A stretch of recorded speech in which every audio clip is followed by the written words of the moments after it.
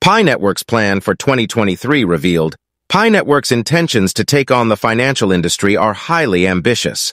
A new payment system, enormous funds, and many other things are among them.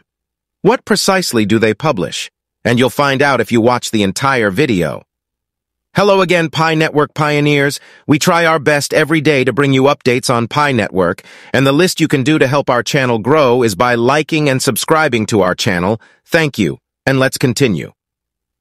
At the beginning of 2018, Pi developed a new brokerage payment solution that enables international financial institutions to settle transactions with particular U.S. brokerages more quickly and affordably, making it easier for clients. The company claims that the new solution, which uses Pi Network blockchain, can lower costs when compared to transactions for foreign brokerage accounts settled through other means of foreign payments. Up to 90% of settlement expenses are incurred by financial institutions. One of the Pi Network core teams revealed that we are continually looking for methods to enable growing companies with global reach to move money in intelligent, quick, and secure ways. Retail customers of FIs that send money to brokerages can now quickly and easily invest in American stocks thanks to our new payment system.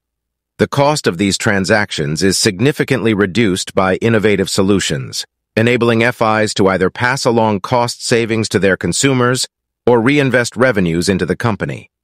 According to the Pi Network core team, its new brokerage solution and global payments network will spur demand for additional partnerships as well as cost savings of up to 90%. Using our network solution, international financial institutions might conserve up to 90% on each transfer. By giving users more affordable transfer choices, these savings can be used to boost volume or balance sheet profitability. According to the following statistics, decreased friction caused by foreign investors participating in the American stock market is linked to increased customer loyalty and brand affinity. Were you aware of this Pi Network plan? Please share your thoughts in the comment area below. And don't forget to comment "I love Pi" in the comment section of the video. Global financial institutions may use the network to better optimize payments to brokerage accounts in the United States, giving them access to new customers and utilizing Pi low-cost transfers to encourage the formation of new contacts with brokers. Retail investors have flocked to investments in several foreign countries as part of their efforts to diversify their portfolios. By offering them the services they need, financial institutions like banks and brokers must be prepared to meet the expectations of newly entering market participants.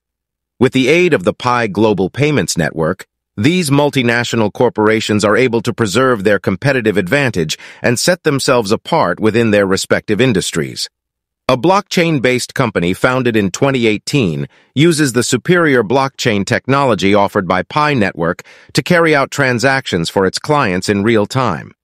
Having direct connections between North and South America, as well as a few places throughout it, asserts that it is the first company in Southeast Asia to offer such services. Additionally, Pi has been able to solidify its position in a number of nations, including Australia, Singapore, Malaysia, China, India, and Pakistan, among others, thanks to new connections to the network. Pi Network pioneers, if you believe that this is fantastic news for Pi, comment "I love Pi." The huge financial objectives of the Pi Network, however, go beyond that.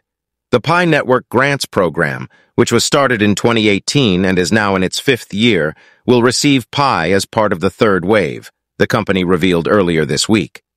Since its inception, the fund has contributed about $6 million in total funding to more than 50 open-source applications created on the Pi Network ledger in an effort to speed up development, enabling the development of an additional Pi ledger. The first 2 waves of the Pi Grants program concentrated on NFTs and federated sidechains. The third wave of the program is currently looking for initiatives that will offer open-source contributions to the community. The declaration highlights the defense of the Pi utility. However, expert discovery may be necessary to help determine if the Pi is a security or not, because the is more interested in the marketing and sales plan than the nature of the digital asset itself. A lack of security. Through the grants program, a part of the fund, The Pi will offer financial, technical, and business support in order to carry out various new developer initiatives that are a part of the fund's overarching purpose. Over the course of 10 to 20 years, developers are anticipated to receive awards. These funds will let developers create and scale up their applications from proofs of concept to fully fledged enterprises. The goal of Pi is to assist members of the community in developing and accelerating independent projects that they have started. There is a general fund as well as funds for diversity, sustainability, DeFi, and as well as funds allocated to other causes as an accelerator. Do you think this was a wise choice? If so, please remember to like this video. The developer community has seen tremendous growth, and passion for building on the Pi ledger has only increased since the launch of the Pi program. With this new development, we make a long-term commitment to engaging with and assisting the developer community. We are enthusiastic about the possibility for Pi network users to gain from the offers of the community and vice versa as the community develops and the infrastructure and app ecosystem evolves. They have also made the following preparations in order to carry out their plans. According to a statement made by the CEO in a news release, track record and knowledge will be an invaluable resource for the business. Cocalis is a crucial part of Pi expansion strategy and is expected to help the company expand into new regions and accelerate the adoption of its goods and services. Over the past year, they have made significant progress, including enabling mass KYC, implementing a new dynamic mining mechanism, moving pioneers into the mainnet, releasing developer tools for the Pi platform, and many more.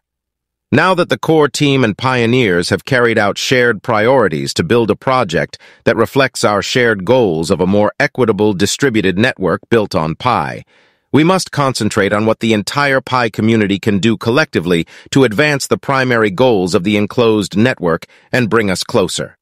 These two objectives are merely the beginning. The first objective is the widespread KYC identity verification of the tens of millions of pioneers, followed by the transfer of their mobile mining balances to the Pi blockchain, allowing users to KYC and move their Pi to the blockchain. The second objective is the development of useful utilities for the Pi cryptocurrency through the Pi ecosystem. Allowing users to use their Pi for apps, goods, and services, two objectives are met, and we remove the mainnet firewall in accordance with the 2021 December white paper contained. In order for us to access the open network and complete this course, network goals are necessary. Pi network depends on the cooperation of all Pi community members. Let's stop here for now if you want to learn more about the Pi network. Don't forget to subscribe and rate us. Much appreciation for your attendance. Until the next video, take care. Please be aware that cryptocurrency prices are subject to regular fluctuations, so by the time you see this video, the price may have entirely changed. You shouldn't regard any of the material in this video as advice of any kind. It does not constitute financial advice, trading advice, investment advice, or any other kind of advice. The information in this clip is not intended to be financial advice and is strictly for educational purposes. Before making any investment decisions, do your research and speak with a financial advisor.